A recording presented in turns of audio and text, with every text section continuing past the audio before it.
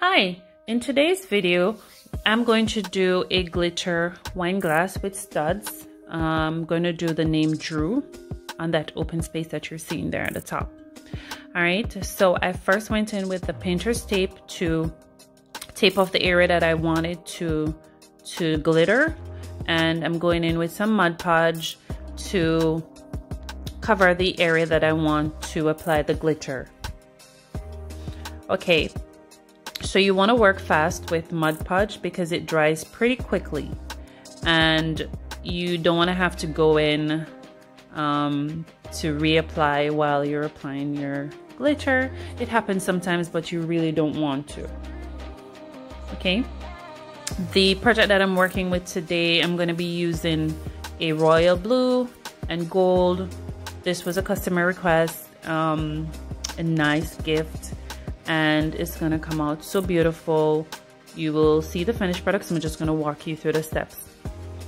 Please remember to subscribe so you're able to see other videos like this one, or I will be doing more crafting videos so you can do some DIYs at home. All right, so now I'm going to apply my first layer of glitter, and it's a light layer, so what you will see is some areas may seem a little bit transparent, but that's the important part. You have to apply 2 layers to give you that beautiful finish. Okay, so you're working quickly because this Mod Podge, it will dry up quickly and you don't want to have to go back in to apply another layer while you're putting on your glitter. All right, so I'm going to apply the gold to the bottom because the initial idea I had was to do a gold to the bottom and blue to the top, but while working, these things happen. I thought about it and I was thinking, maybe I should do gold and glitter blend. Yes, and as I said, the Mod Podge dries quickly, so here we are applying a little bit more Mod Podge just to make sure I'm able to apply a good layer of glitter the first time around. All right, so I typically leave this for 2 hours, give it some time to dry before I apply my second layer of Mod Podge and then some more glitter. Okay, all right, so here we go.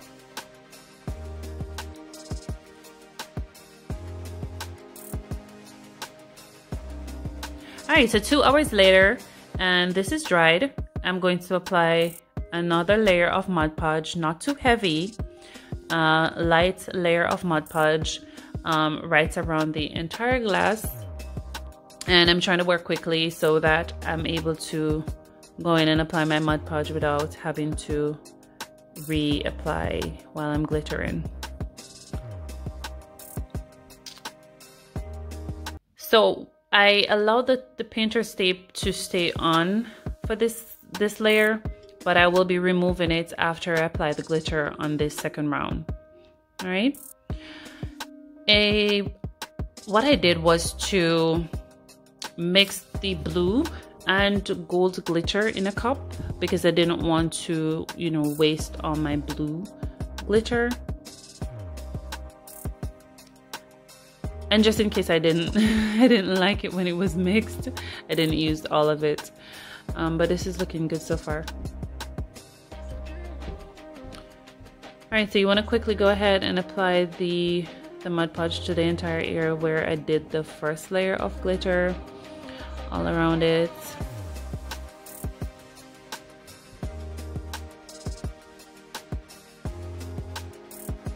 All right, great. So here we are. We're gonna go in with the glitter that I pre-mixed, and I'm just going to give it a nice shake all around just to cover those areas. Not dabbing it, but I'm just lightly sprinkling all over the Mod Podge that I applied. And I'm using a paper plate to catch some of this, so we'll catch all of it so I can just pour it back in the cup and reuse it to cover the areas that I haven't applied to as yet. Okay, once this is finished, I will leave it for 2 hours to dry. before I apply my first layer of Mod Podge to seal the glitter on the glass. All right, and I typically use 2 layers of Mod Podge at the end to seal it, so it's a nicer finish. Okay, so what we're doing now is removing the painter's tape, and I'm going to clean it up a bit with a Q-tip and a little alcohol. All right, so I'm just going to go around the areas where I had the tape and ensure that there are no residues of glue.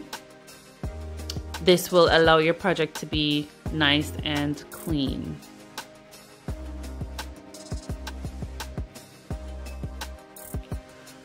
All right, so we'll just leave this to dry for 2 hours, and we will go in with a layer of Mod Podge to seal it. All right, so this is 2 hours later, and we're going to apply the Mod Podge to it and allow it to dry for another 2 hours, and then I'll apply another layer of Mod Podge to create an extra layer of seal. Okay, please remember to share your comments. Let me know if there is another sealant that I could be using for this project. I don't know, you know, persons have tried and tested other sealers out there, and I would love to hear about it so I could try on my other projects. I find it easier to work with Mod Podge. It's not too messy, it's not toxic, it's easier to clean up, and I think in general it just gives my glass a nice finish. But if there's another one that you guys think I could be working with, what would be nicer, you know, please recommend. I'm open to those suggestions.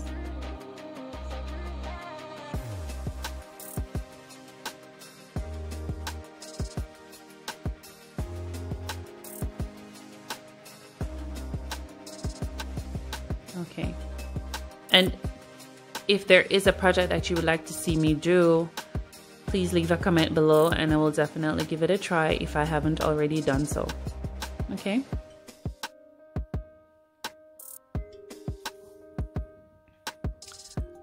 All right, so we're almost finished with this first layer of sealer. And I'm just going to go in with a little bit more Mod Podge. I was running low, just to make sure that I'm covering all the areas properly. Okay.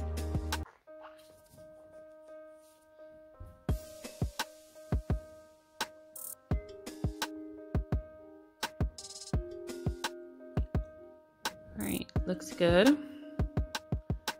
All right, so the next step that I will do is to apply my studs, and the studs I will definitely be writing the name Drew, and I will also apply studs right around this area of the glass to give it a nice pop.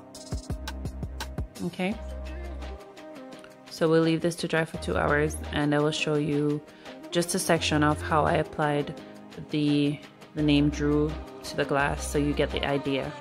All right, so I use the painter's tape as a guide to make sure that I am putting the name on straight and it's not crooked when I'm finished. I'm going in with the E6000 glue. I find it's better to work with than like a super glue. It gives it a nice finish. I'm also using a bamboo stick to draw the letters, and then I go in to add the studs to it after.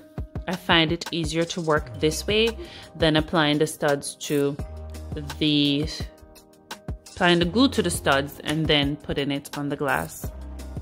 All right, I'm not going to keep you for the entire process of adding the letters because it was a lengthy process, but I will come back and show you the finished product.